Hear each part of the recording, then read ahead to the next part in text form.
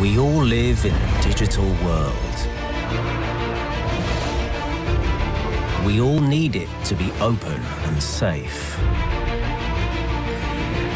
We all want to trust. And to be trusted. We all despise control.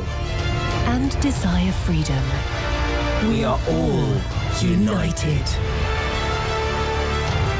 Folks, it's great to have you all here with us to discuss what it is the future after the pandemic, or to be honest, living in a digital world that has suffered so much and has been pushed towards so much of digitalization. It will be fantastic to discuss this initiative for a post-pandemic digital rights future.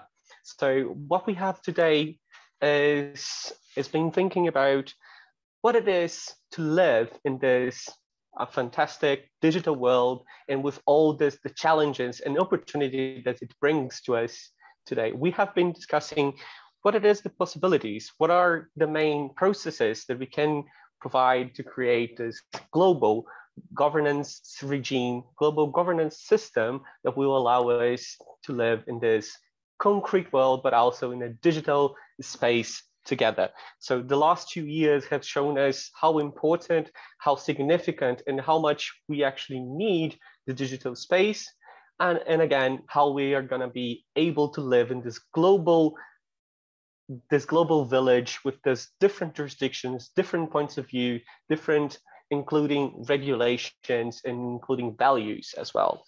In the past, we have seen many different opportunities, many different initiatives as well, and national and global initiatives. And we have today the opportunity to discuss with some of the most brightest minds of how to face these challenges and opportunities. What are the main initiatives that we can follow? With us today, we have Ronaldo Lemos, which was one of the, not only is a lawyer and technologist, but also one of the founding fathers of the Brazilian Internet Bill of Rights, Marco Civil of the Internet. And he will provide us with the opportunities of discussing what was the process that led to this fantastic and famous legislation and piece of regulation. We also have today with us Sarah Wynne Williams, which is Frontier Technology CEO for the Minderu Foundation, showing about her points of view of how important it was Marco Civil for the world, and how it could be a template for many potential initiatives in the future. And also with us, Juan Carlos de Martin, which is not only a professor of the Polytechnic of Turin, but also a co-founder and director of Nexa, to showcase what are the global implications of what are the main possibilities that have happened in the past, and how, for instance, Italy was one of the main countries that look at the Marco Civil of the Brazilian Internet Bill of Rights and saw an opportunity to expand and provide not only a framework, but also a potential point of regulation in the future. So our town hall meeting will later focus on some of principles that we have developed during this initiative to provide a template and a starting point to a big discussion on what are the potential principles that we should gather for this initiative. So the part we'll have a round of discussions amongst those three fantastic leaders, and then we'll open the floor for a big discussion on the principles, on 12 principles that we think will be set up a basis for a potential future consensus. So I'll handle the mic to Ronaldo Lemos for a few minutes, 9 minutes, to kick off our big discussion on the potential future of the post-pandemic digital rights initiative. Thank you, Christian. It's really great to be with you today. It's great to be with Sarah and also with my friend Juan Carlos de Martin, which I haven't seen for quite a lot of time, but I think the pandemic is partially responsible for that too. So in this short initial conversation, I would like to provide some aspects of what happened in terms of governance and decision-making in Brazil that actually led Brazil to build one of the first successful Bill of Rights that actually exists worldwide regarding internet and technology. So as you probably know, there has been a lot of efforts in different places and instances about building bills of rights for the internet and for technology. Some of them progressed really well. Some of them came up with interesting and important ideas. And I think like Brazil was one of them that actually succeeded in terms of how you can approach that effort. So before I talk a little bit about the microcivil, I would like to say that more than ever, initiatives to discuss, debate, and implement bills of rights regarding technology feel to me important, relevant, and absolutely necessary for the moment we are living right now. So I think we are in a moment in which we all have identified the problems and the challenges that technology has brought upon us. And from my perspective, being a Brazilian, someone that has been on the field in precisely what happened in the experience of the microcivil in Brazil. So first, we had like a civil society, the scientific community coming together with private sector, the government, and so on, coming up with a broad discussion about the principles. Once that round was completed and we reached consensus about the key topics that were important to deliberate in terms of norm setting, then we moved into the actual text that would make those principles concrete. So I think that process in itself, in my view, is very valuable. And of course, if we're going to run that again in the world that we live today, I think we have already evolved in terms of participatory technologies in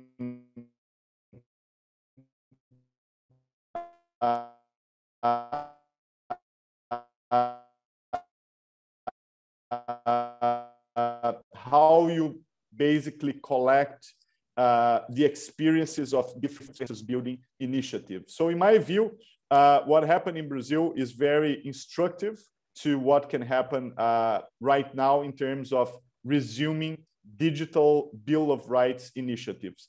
And just to conclude, I think like a couple of points that are important. This process that Brazil applied ended up being influential in many other places. For instance, in Italy, in which it was a sort of an inspiration for the Italian parliament also to address the challenge of a Bill of Rights. At the time, it was led by Stefano Rodotà, which is a preeminent name if you think about digital rights in Europe. And Juan Carlos de Martin also participated in those possibilities as well. So just to conclude, you know, my point here is we are living in a moment in which we have a different kind of challenge from the global perspective. And in my view, in order to cope with that challenge, we are going to need new institutions. So basically, we are going to have to exercise institutional imagination in order to cope with the different type of challenge that requires new institutions. I am a member of the Facebook Oversight Board. Actually, I should call them Meta now, but it's hard to get into that. But the point is the Oversight Board, I think, is one tiny experiment showing that it is possible to try to design new initiatives and institutions that can cope with these new types of challenges. But I really think we need to think even bigger. We need to think about, as Christian mentioned, a post-pandemic digital rights initiative that can get inspired by what happened in Brazil and projected elsewhere in order to build a new institutional imagination process that can actually and effectively deal with the challenge that we have right now. Let me conclude now, and I'm very eager to hear from Sara and from Juan Carlos as well, and then we can resume on this task and debate afterwards. So thank you very much. Thank you, Ronaldo. It's fantastic. You set the scenario for what we believe it's the starting point of this initiative. So we have to look at the past, see what has been achieved, what are the main processes, what are the main important aspects that we can gather together and build on using, as you put it, our creative imagination for the future. Now I want to talk to Sara. Sara, you were not exactly involved in the process, but you were very close looking at the process when they were developed in Brazilian Internet Bill of Rights, or Marco Civil. And it would be very interesting to see from your global perspective, from your point of view, what was important, what was interesting aspects, and how we can build upon those interesting aspects as you have seen in order to have this post-pandemic digital rights initiative. What are the aspects that created consensus? What are the aspects that created legislation that was worth looking for and using as somewhat a starting point for a much bigger discussion, a global discussion? Thanks, Kristen. I think one of the reasons Marco Civil stands out to me is sitting here in December 2021 and looking at the current internet governance framework globally. If you were starting from scratch, you wouldn't design what we have now at all. You would not approach any aspect of it, I think, in the way that we have. And so if you look back, and most of that's been put in place in the last decade, most of the national laws that touch most upon technology are new. Or they are adaptations of existing laws trying to bring it closer to, to address the huge impact that technology is having on society. And at the moment, one aspect of that is that there are literally thousands of open processes on regulating different aspects of tech. And you can categorize that any number of ways you like. But if you were looking to release a technology product a decade ago, you would face a radically different landscape to what you have now. And we can debate the merits of that one way or another. But I think you have to look at, in that decade of radical expansion of legislation, policy development, all of that, where are there examples of really effective models, and Marco Civil stands out, and it stands out for a number of reasons. Interestingly, those are both process, which I think Ronaldo touched on and illuminated a lot. They're also on design, where I think a lot of very smart choices were made. And then they're on the substance. And I engaged with Marco Civil from industry, which is always an odd seat to have when a country is developing its own national framework. So, I'm not Brazilian. I wasn't directly at the table at this. And one of the things that I think is perhaps a marker of success for the process is that throughout the 3 years that Marco Civil was being developed, industry position on it changed radically. There were times where industry groups were putting out advertisements in national papers in Brazil saying, please pass Marco Civil. There were times when those same industry groups were saying, we have to kill Marco Civil. And I think, to me, that's actually a mark of success. That shows you that there was no voice that dominated. It was a very open process. And I think everybody who engaged, whether that's from the scientific community, the academic community, industry, civil society, there were times where they felt that process was going in their interest and in their favor, and there were times where they felt it really wasn't. And that, to me, is a mark of a messy but effective process. The other thing that I think on process was really effective is that all those voices were at the table, but there wasn't too much weight given to any, and you had confidence that there were experts refining the decision making.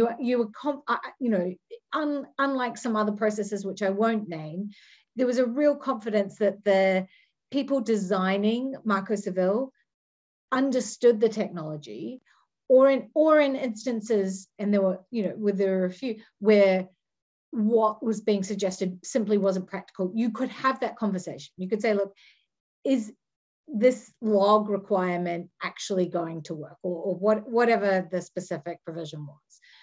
So again, I think that was really great. And there wasn't one voice that dominated, and there was a place for expertise to rise to the surface. Again, that's something I've noticed in Brazil more generally, but really came to the fore. And I think you see that in the result. And then I think there were a lot of very smart design choices. And when I think about where we sit today, I think it's worth understanding why Marco Civil has endured, and why it is, even in recent months, been very topical, had, very great impact in the politics of Brazil.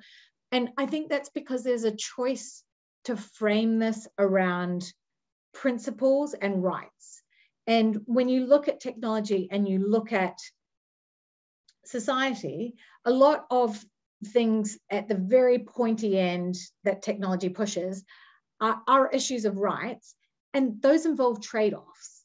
And you can think about those trade-offs in lots of different ways, but if you think about the very complex debate around encryption versus online safety and protecting vulnerable people in society, like those are very difficult trade-offs inherent, because you have competing rights in some instances of that. And that is why having a rights-based framework that was looking ahead to how do you create norms, how do you create a permissive framework that will allow the debate to continue and to develop, but will create some framework and some ability to give effect to those rights and have the discussion about those trade-offs. Again, Marco Civil was very smart in doing that. And if we look ahead now to what is needed in the internet governance generally, I think is a framework to be able to have the discussion around those trade-offs. And at the moment that's happening, what I'm observing, and I stand to be corrected, is a lot of that is happening on the national level, and you're having interest groups trading off on specific legislative provisions, rather than abstracting it back to what are the norms we want in society? What should we be governing? Let's try to abstract and coming at it from a principled approach. So I think the work that we're hoping to seed around discussing potential principles comes back to those design choices. And then again, just finally on substance, I think there was a very considered and very effective choice of issues to be addressed. And I know that changed over time. There are times where it was more ambitious, and there are times where, there are some things we're not going to get to. And being able to understand that having some framework, even not letting the perfect be the enemy of the good. So accepting that politics and open processes and grounds, from the bottom up processes are going to involve trade-offs the whole way. I actually think it makes the end result more enduring.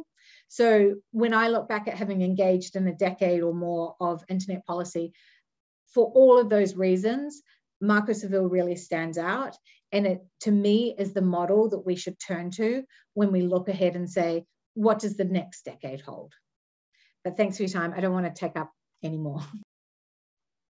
Thank you very much, Sarah. I think you had two very key observations that I find it fantastic. First, you said it was sort of a messy process, but effective. I think this is a very good description of what we intend to propose, because it is sort of when you seek out for consensus and you seek out to build principles and rights, obviously it is sort of a difficult process in the beginning, but it actually builds very solid foundations. So this is a very good. And the second part, I think you mentioned that not having perfect enmity of good, it's also a very interesting way of looking at building the building blocks for a global governance initiative in terms of the digital space.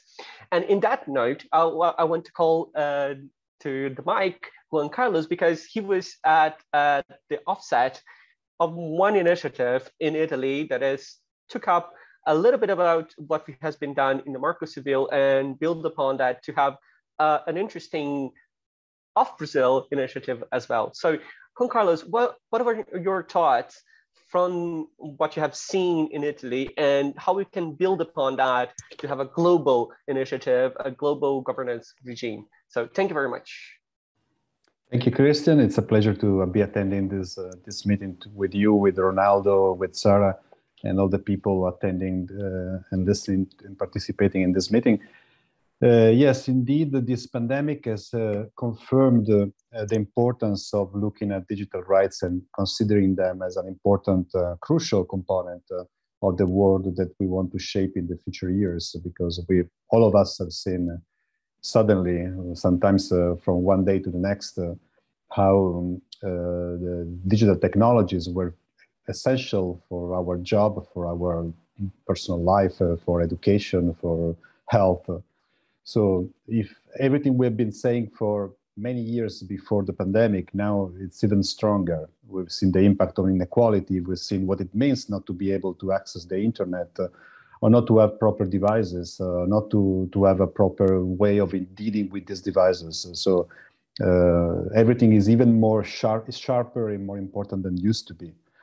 And certainly it's a very good idea to launch again an initiative on digital rights based on the successes of the previous years. And of course, Marco Civil is rightly remembered and held as an exemplum to draw inspiration. Because it's true, was an important piece of legislation that was passed in a very important country, and was indeed one of the elements that inspired Italy, as you already mentioned. We're thinking about 2013, 2014, when the Marco Civil was being discussed and then approved. And back at the time, let me briefly remind the audience of what happened in Italy in those years. With Stefano Rodotà was not only a law professor, but also a political figure and a public intellectual with a strong voice in many issues, including the issues related to digital rights. Well, in those days, we had a president of the Italian Chambers of Deputy, Laura Boldrini, who was convinced that it was important for the Italian parliament to say something about digital rights. And actually, not just to say something, but to aim at not anything less than issuing a declaration of internet rights. So we had actually Representative Molon in Rome telling the story of Marco Civil. And then shortly after that, the Italian president of the Chamber of Deputies created a commission of member of parliaments representing all political forces and experts. And I was one of them, and Stefano Rodotà was our moral leader, so to speak. And in the following 8 months, actually was quite quick, actually almost less than a year, we drafted this Declaration of Internet Rights that is available also in many languages, also in Spanish, in German, in Portuguese, etc. And was not exactly stakeholder in the sense of some other initiatives, because it was an initiative of the Italian Parliament, but there was an important component of participation because we had dozens and dozens of auditions. I can say that we audited essentially everybody who, not only that it was important to involve, but also everybody who wanted to say something. And so those auditions was very important, and also with a pretty lengthy and consultation process. So we received the contributions of experts, regular citizens, industry association, etc.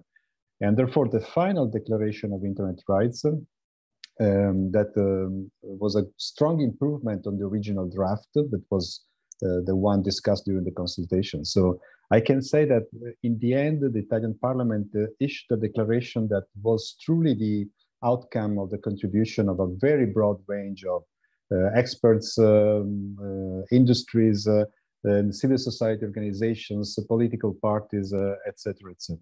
So in the end, even though not literally, but the actual outcome was true, very much multi-stakeholder in that sense, even though it was issued by the supreme institution of parliamentary democracy. Since then, the Declaration of Internet Rights in Italy has been a reference, and sometimes also referenced elsewhere, like in the European Parliament and elsewhere. I think it stood the test of time fairly well, because now and then, I personally and other people go back to the declaration. And even though in 6 years, many things changed, we think that most of it, if not all of it, is still pretty much a good reference to understand where we should go in principle. Currently, the challenge, if I can say something about the current situation, the challenge that I see in Italy and perhaps also elsewhere in Europe is the great emphasis on everything digital at the European level, and then that percolates then at the national level as a sort of a instrumental tinge. So everybody talking about digital transformation as if it's purely a technological transformation. So there is a lot of talk about Italy and Europe being behind the US and behind China, and that we have to catch up. So a lot of focus on that, which is fine. I mean, personally, I'm an engineer, so nothing against an instrumental view of technology. But at the same time, the talk about rights is maybe in this frenzy about digital transformation should be reminded more often. Of course, we do have privacy. We do have some laudable exceptions to what I'm saying. So we had, a proposed draft regulation about AI. In Italy, actually, very recently, we passed a moratorium on the use of public recognition in public spaces, which I think is a very good exception to what I'm saying. But still, I think it's a very good timing for an initiative like the one we're discussing today to shine some light again on the topic of digital rights. Of course, it's not the only thing we should do.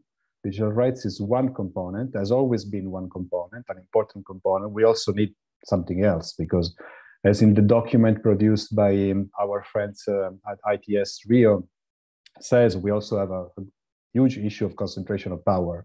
And concentration of power, you can deal with that to some extent with rights, but you need definitely something else. You need actually to show the force of democratic control of technology with the help of rights, but also with the help of other instruments in order to tackle concentration of power. So I welcome this initiative. We can contribute in any way. Of course, we would be very pleased to do so. And let's hear what the other participants have to say about this. Thank you.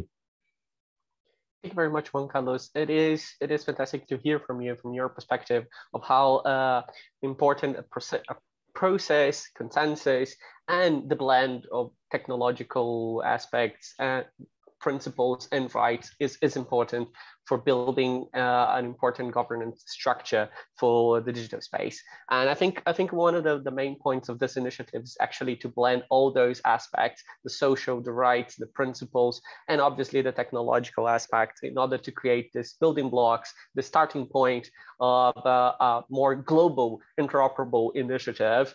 And in view of that, we have proposed to discuss now with the audience 12 principles as a starting point. It's obviously open to a major discussion on what we're going to go, how we're going to discuss this. And obviously the idea is to see what you're going to talk about process, what you think about the rights, what you think about principles, and then I'll put it. You're on mute, Christian.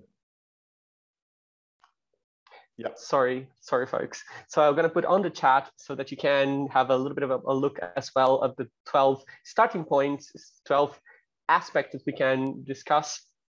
And now, if anyone wants to raise their hand to discuss or write something on the chat, otherwise, I think we can start having an idea of what it is, the main social aspect that we consider they're going to be the most basic starting point.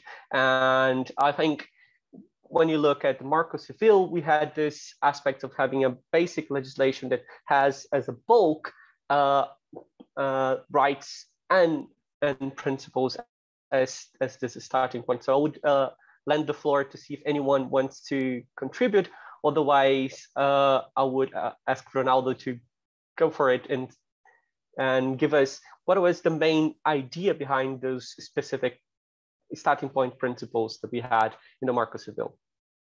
Absolutely, Christian. So I think the point here is the following. I think as Sarah and Juan Carlos mentioned, because of the pandemic, I think we all agree that the digital infrastructure and the digital capability, transformation, and so on has become a key component of the lives that we have today, of resilience, of everything that we need to do in order to basically deal with a crisis, a global crisis as the pandemic. So I think like if you look into the proposals from people like Yuval Harari, he basically talks about creating a sort of an antivirus for the world, right? Not speaking only about the virus itself, but also about protecting the stability, resilience, and availability of the cyber infrastructure that we have today, because it has basically proven itself as absolutely crucial for going through a global crisis as the one we are still going through. So I think that is a point of consensus. So that's the first thing I would like to talk about before we delve into the principles. Second thing is, we are not alone. So we are here basically talking about a post-pandemic digital rights initiative. And I think one of the tasks of an initiative like this is precisely to look into what has been made so far, what are the other initiatives that are happening all over the world in order to deal with these problems. Sometimes these initiatives are focused on a specific problem like artificial intelligence, other are focused on cybersecurity, other are focused, on algorithmic bias and discrimination and so on.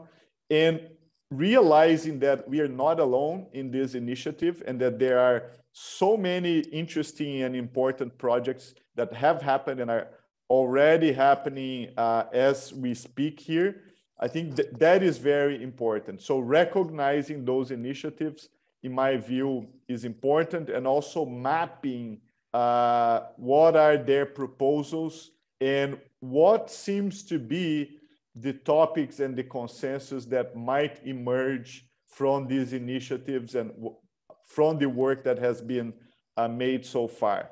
Final point is, I mentioned in my first talk about the importance of participatory technologies.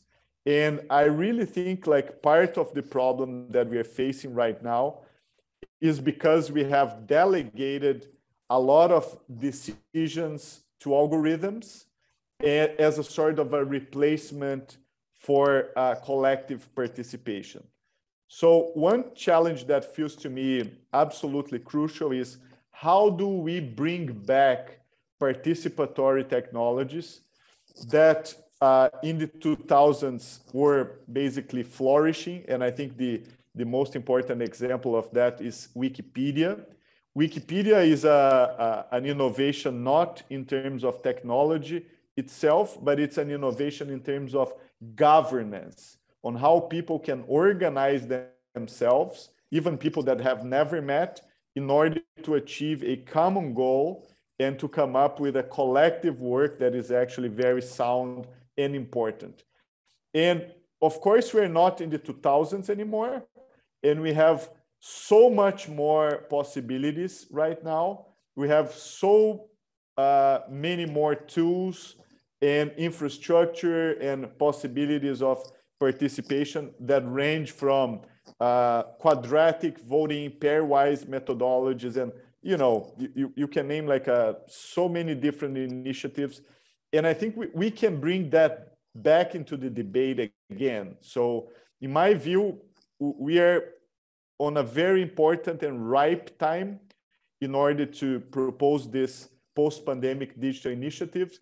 And if we take these three elements together, basically recognizing the importance of principles and agreeing with those principles and setting those principles beforehand, understanding that we are not alone and recognizing the other initiatives and bringing back participatory technologies rather than algorithmic decision-making, I think we can create a multi-stakeholder process that can be quite successful for doing that. So, Christian, I welcome the principles that you have shared. I'm looking at them right now, and I'll be very happy to discuss each one of them and to approach them in a way, you know, that resonates with this challenge that we have ahead. And indeed, Ronaldo, I think you mentioned two of the most important parts of this bigger discussion, which is how do we establish this process in a global way? How do you establish consensus in a global way? And obviously having different methodologies is a very important starting point. And this is one of the things that we wanted to reflect in the principles as well, just at an extent to expand the possibilities, methodological possibilities of creating a governance ecosystem for the world, to a certain extent, for the whole digital space and globally speaking.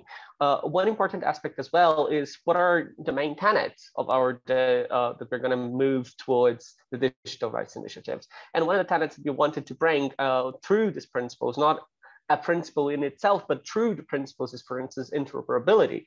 So we are facing a world that we have, as Sarah mentioned, many different initiatives, most of them national. So we want to find ways to maintain our national values, but also making them potentially interoperable within different types of regulations. So starting point, building a consensus on the basis of principles and rights. This is facilitate the possibility of an interoperable working system globally. And on this note, I wanted to open the floor to see whether Sarah and Juan Carlos want to contribute and say some words about the main basis of principles that we're going to discuss, and whether you have anything to add on potential procedures that we want to move on through this this initiative. So Sarah and Juan Carlos, do you have anything to add from a starting point of what are the main tenets that we should move forward? I think just a short observation that I think you can see we've drawn inspiration from Marco Seville in setting out what the principles, because again, it's a model where you've got principles that have held up over the test of time and seemingly have only become more relevant, even if there are some changes at the margins. And the other thing I'd say is, I think interoperability is going to become more key over time as each national jurisdiction fills out its framework across multiple different areas of technology policy. And it's striking to me that that isn't discussed more often. And so when you look at those principles, as I sort of flagged before, I think you can see some that there is tension between some of those principles.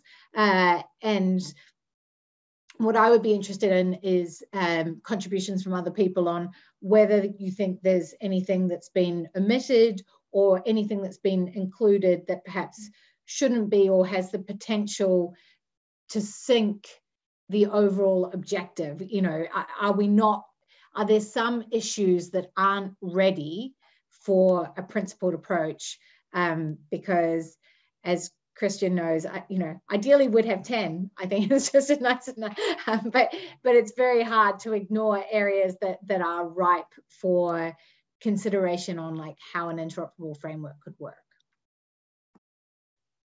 And Sarah, before Juan Carlos steps in, that is a very important thing, editing what we are proposing, right? So when we did the Marco Seville, one example was we decided not to talk about intellectual property rights within the microcivil, because if we knew that if we were going to do that, that would have basically killed the project from the outset. So I think you're absolutely right. So when I look into the principles here, I absolutely see some that are truly global in nature. So for instance, protecting the internet stability and functionality by all technical means, protecting issues regarding infrastructure security and cyber resilience.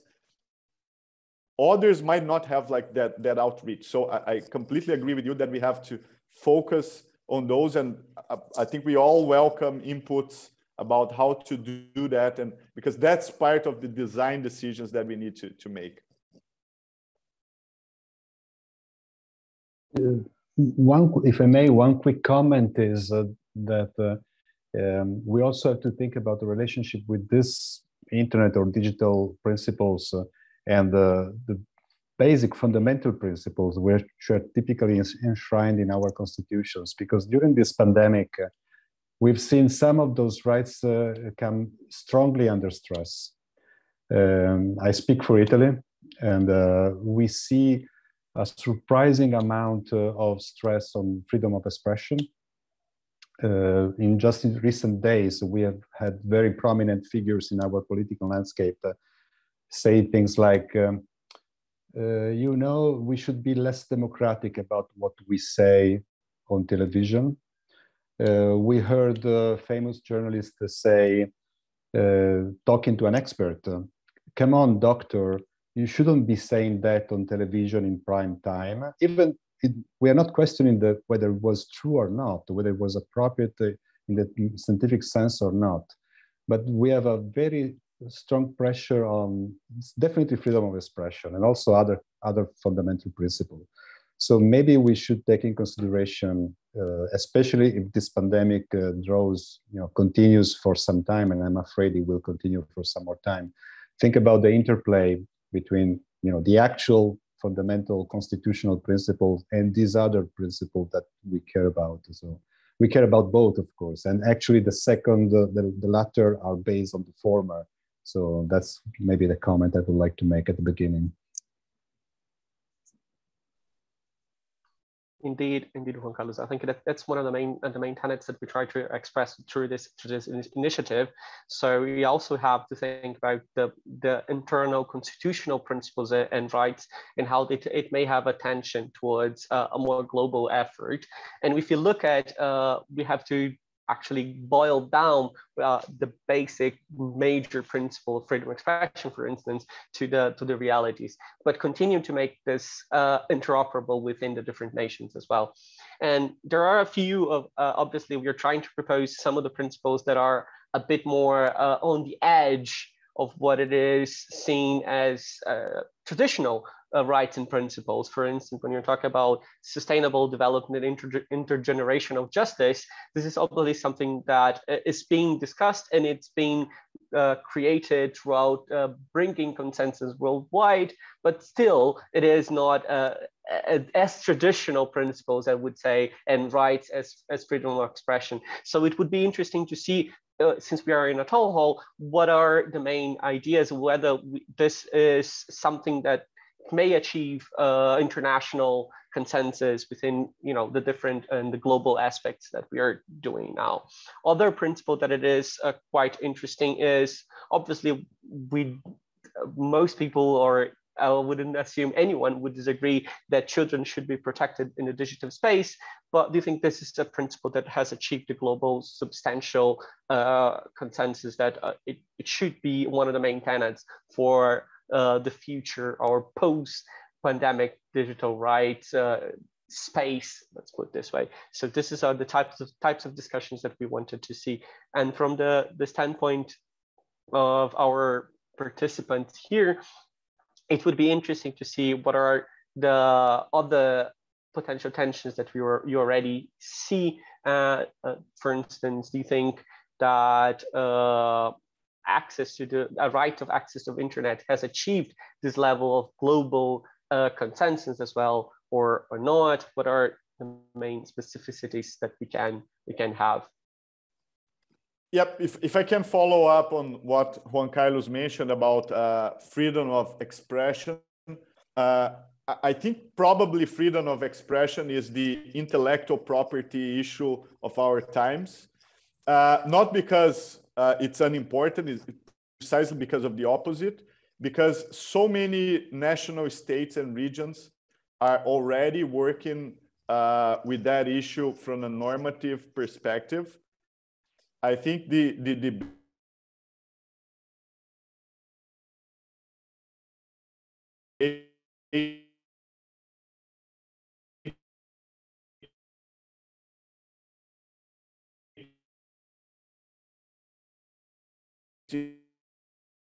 is probably following its own course. So in Europe, freedom of expression norms has not been turned into legislation yet. It was approved in one commission in the Brazilian Congress. And if you look around the globe, there are so many other initiatives doing just that. So my fear is if we deal with this particular issue, we might be basically engulfed by it and basically not being able to move forward precisely because it's already happening at so many instances at the national level. But that is one reflection. And I just want to echo and support that, as I do worry. And again, it goes back to the perfect being the enemy of the good, that you can have just one issue that sinks the entire initiative. And just to abstract that up a level, I don't think, and I'd love the far more qualified Brazilian citizens on this call to correct me, I don't think Marco Civil could be passed now in its current state. And so I think some of the principles that to us look relatively uncontroversial in this moment in 2021 are going to become more contestable over time. And so there is a strong argument to where we can see existing norms and consensus, codifying them in some way before they come under pressure and that common ground shrinks further. If I make just a very quick comment on that, yes, I understand tactically what you say. However, at least for Italy, I don't know about other countries, what I see is that we do not have initiatives on freedom of expression in the traditional sense. Because I think that governments, at least in Europe, if they tried to restrict freedom of expression, the constitutional courts, they would stop it. There's no way they're going to change such decades of jurisprudence on freedom of expression. But we do see attempts to restrict freedom of expression online, on digital platforms, not using laws, but using a sort of soft power and softer regulation, etc. So in my regard, I raised this issue not because I wanted to raise a difficult potential obstacle to this initiative, but because I do see a specific effort in trying to bypass traditional protection for freedom of expression on the digital domain, using something softer than laws. That's it. I don't want to focus too much on this topic. I think Juan Carlos, that's a great point. Yeah. I was just going to say that's one of the important issues that why we have this initiative, because not only the courts, but we should have a governance system that will support this logic. But I hand it over to Ronaldo Lemos for more. No, just a quick comment. I think we are talking about issues that should be edited from the list of principles. And also, you mentioned, Christian, issues that are being left out, right? So one of them, in my perspective, is the whole debate about a decentralized internet, what is being called the Web 3.0. And I think there is a lot of consensus right now about the problems of excessive decentralization. I think we've been talking a lot about that.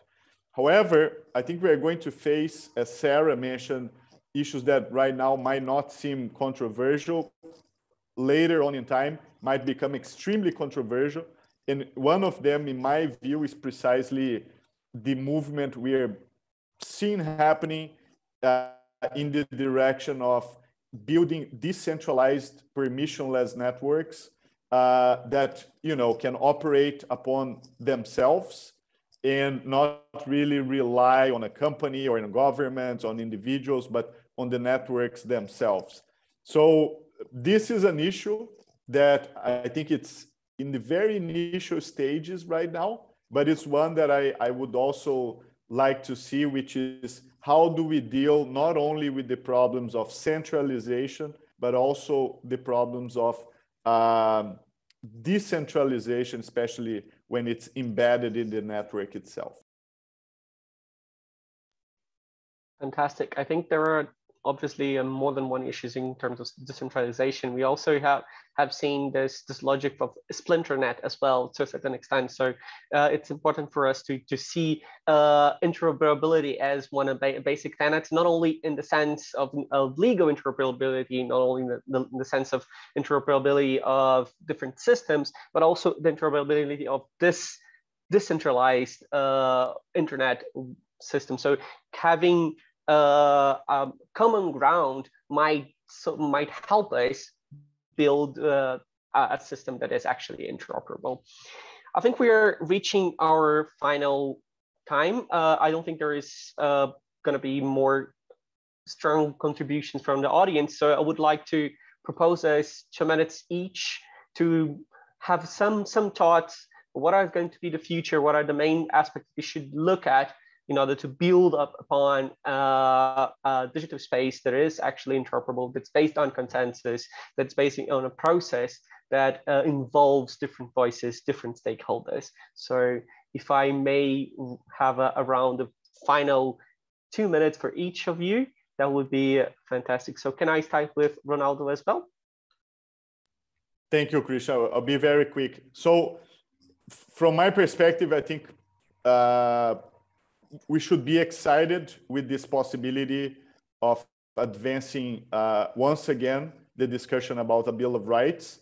It has to be one that fits with the challenges that we are having at this particular moment. And as I mentioned, I think the list of principles that you came up with so far, they're a great initial list. And of course, our challenge is going to get feedback and edit that list and also include some points that might not be added so far, and use everything that we discussed here in terms of participatory approaches, multi-stakeholderism, and everything that the Marco Civil inspired and made possible in Brazil to basically ignite the discussion and bring it to a level that I think it can effectively contribute to the challenge that we are having now. So thank you, Christian, for the moderation. Thank you very much, Ronaldo. Can I ask Sarah for 2 minutes on final notes, how to ignite this initiative, as Ronaldo mentioned? I think part of it is understanding that there is this limited window of opportunity and creating some urgency around it. Part of the challenge that I see is that we tend to be very reactive, whether we sit in civil society or academia or industry, and don't tend to project out 5 years or 10 years. And Ronaldo, that's why I think it's helpful to bring up, what does a decentralized internet mean for these set of principles? And to me, that goes back to this point that I think hopefully we leave the session with, which is it sounds ambitious and sort of like a nice thing to have, and it doesn't seem like a daily necessity. This is not food, water, survival. And I remember when we first pitched to the UN, including internet access in the SDGs, and they're like, people are starving. Why would you be talking about the internet? And I think sometimes it's good to be early to an issue and to appreciate the urgency behind it. we will look back, I'm confident, if we have this discussion and you know, inshallah we do in 5 years or 10 years, and say, look, there was a real moment there to create some global norms, to create some interoperable frameworks, and that moment has passed, and our ambition has to scale back even further.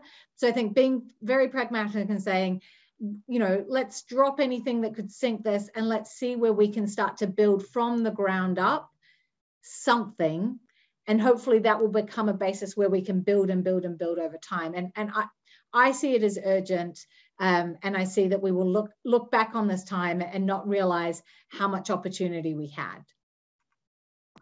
Fantastic. I think that's the note that we have to finish, the opportunities of the future. So Juan Carlos, what do you think about that? Your final 2 minutes. Yes, pretty much following on Sarah's remarks. I do think that these efforts to establish digital rights in the past several years, for a long time, have been, with a few exceptions, a niche initiative of people like us and our community and other communities, but definitely not something reaching the mass. At least in Italy, that was not the case. And this pandemic, as indeed, as we said at the beginning, and Sarah also reminded us just a moment ago, this pandemic has made hundreds of millions of people, if not billions, touch with their hands what it means to have certain digital rights or not have them, for education, for work, for your personal life, etc. So I do think that this pandemic is an opportunity. So many horrible things, but also the possibility of being an opportunity to exploit the awareness, the new awareness that digital technologies is not just simply a luxury. It's not only, you know, Netflix, or it's definitely part of your life. And if you do not have proper digital rights, you can suffer very concrete consequences on your life, on the education of your children, on your job, on your health. So this is an opportunity, and if moving forward, I think we can now seek to establish broader alliances.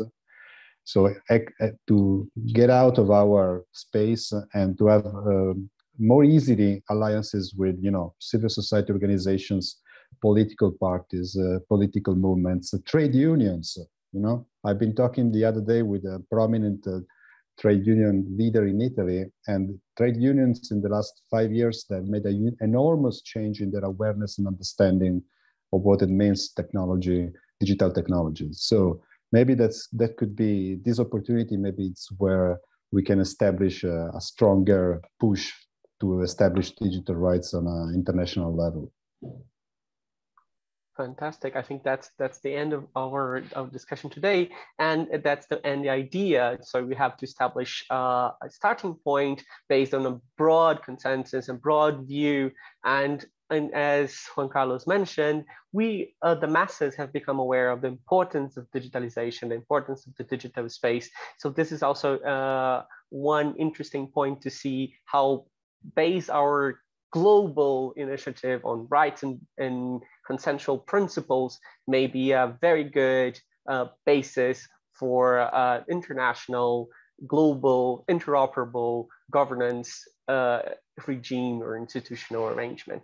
So thank you very much. And this is the start of a very broad discussion that should move forward in the future. Thank you. Thank you.